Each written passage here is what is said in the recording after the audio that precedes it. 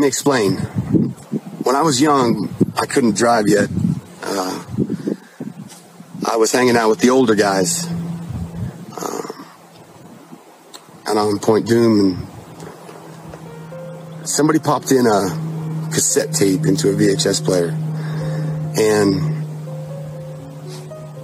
there was a room with a body, I believe it was a male, laying on a table, and people came around the room. It was dimly lit, but they had hoods and robes on, and they had some sort of ritual where they took out a knife and they cut him down the side. It was his right side, and they took out parts of him, and the blood started flowing, and they were chanting, and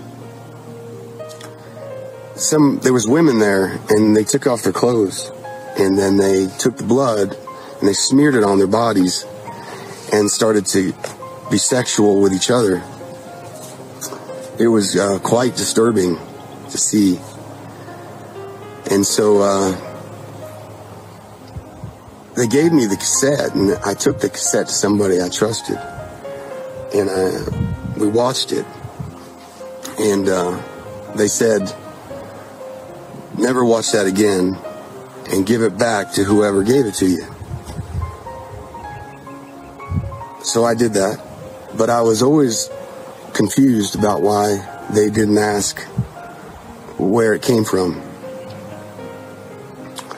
And so I believe that I met some of the cult members when I was younger. If in fact we have no accountability or justice, it could be because these people that are supposed to bring us justice and protect and defend the Constitution are corrupted by this cult. I have no fear of them. You know, I only fear Jesus.